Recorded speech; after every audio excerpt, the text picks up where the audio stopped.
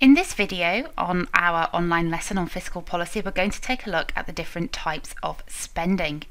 So if we just start by thinking about the difference between the public sector and the private sector of the economy, this will give us a few more tools to work with in helping our understanding.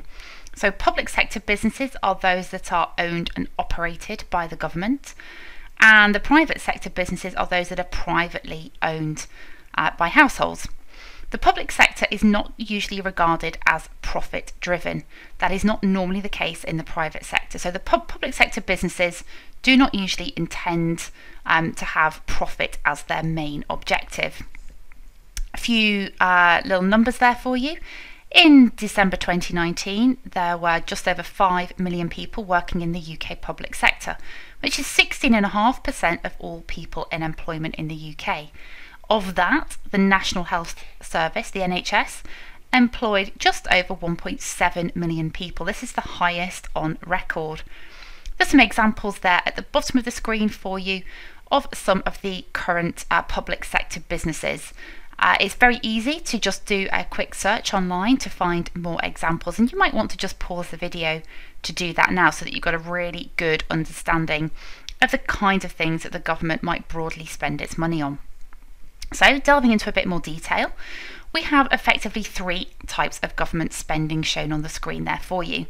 We have welfare spending, which we sometimes call transfer payments. So that might be things like pensions, for example. We've also got current spending. This is recurring day-to-day spending on public services.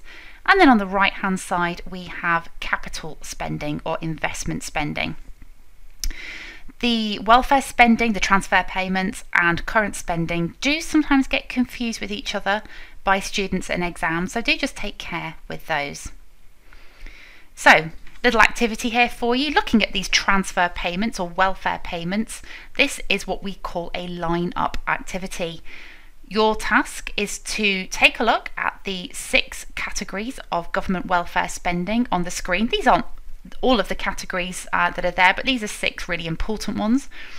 Your task is to either have a think or carry out some research to place those benefits or items of welfare spending into an order from the highest amount of spending annually to the lowest amount of spending annually. Do pause the video at this point while you do that task, and then you can restart it to check your answers in just a moment. Okay, here goes with some answers. So, housing benefit out of that list was 4th. About 11% of all welfare spending goes on housing benefit. 42%, nearly half, puts pensions top of the list in first place. Typically over £100 billion each year.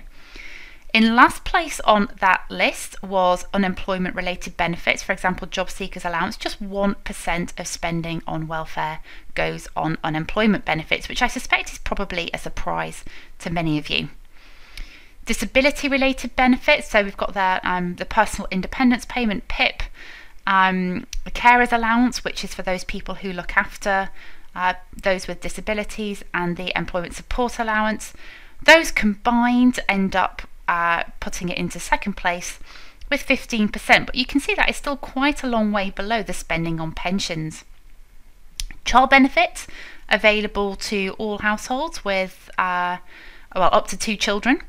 5% of welfare spending goes there, and then tax credits sort of tied in with what we often call income support. This is to help people, families who are working, who don't quite have enough income to get by. That's in 3rd place, but it's worth just staying up to date with changes in transfer payments and welfare. So for some additional reading and just to get ahead really with your studies of poverty and inequality, which you'll probably look at in year 13, I'm suggesting that you do a little bit of your own reading and research at this point just to find out a bit more about universal credit, which is a major change in how the UK government handles welfare payments. So, you know, that might take you 10 to 15 minutes of just a quick bit of reading just to find out a little bit more and make your own notes on that. So looking at current and capital spending in a bit more detail. On the left-hand side of the screen there, we have current government spending. So just some examples, salaries of NHS employees, drugs used in healthcare, so medicines, maintenance of roads, supplies for the army.